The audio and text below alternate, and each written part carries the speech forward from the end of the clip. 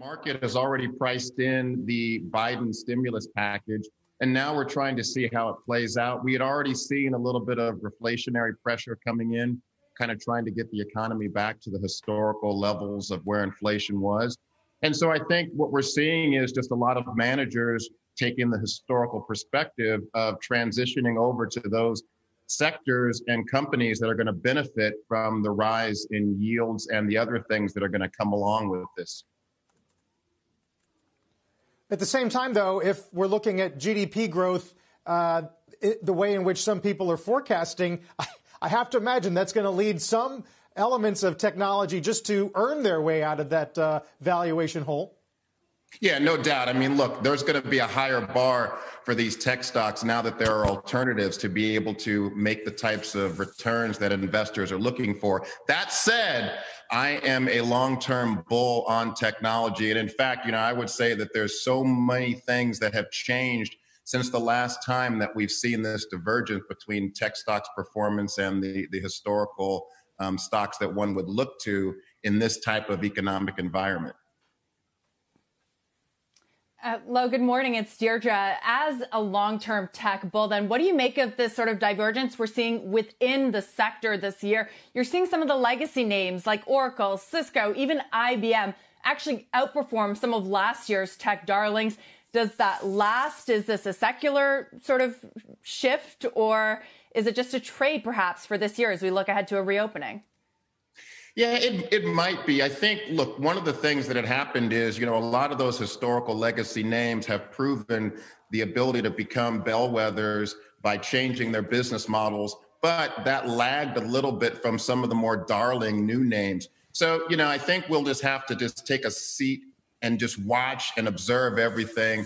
Long term, again, I am a bull, but there's a lot of things that the market needs to sort out, and there's some new elements that haven't been in place for the past couple of decades.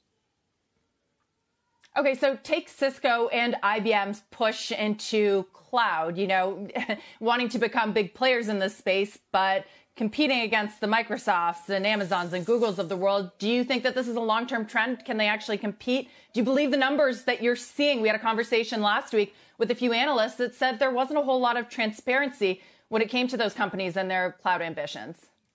Yeah, absolutely. There is zero incentive for them to be able to open the kimono, so to say, and actually show the progress to date. Let's be clear.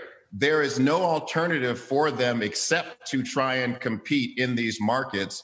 They've got a long road to go, but the good news is they have the balance sheets that at least give them the ability to make those investments and try to compete. Lo, there's some headlines this morning that a few more states, for example, are joining in on the Texas lawsuit against Google. I mean, we've spent the last couple of years talking about antitrust risk and regulation risk.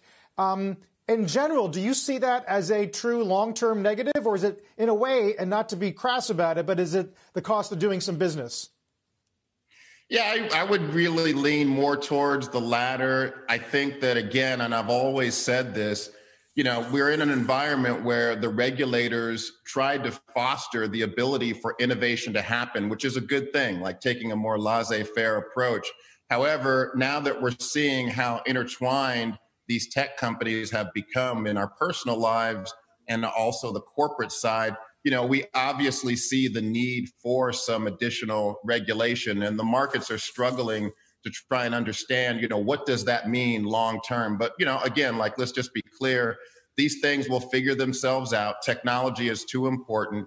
These companies have the most powerful business models that we've ever seen. So it will play out. It'll just take a little bit of time, and the waters might be choppy until we get there. Shepard Smith here. Thanks for watching CNBC on YouTube.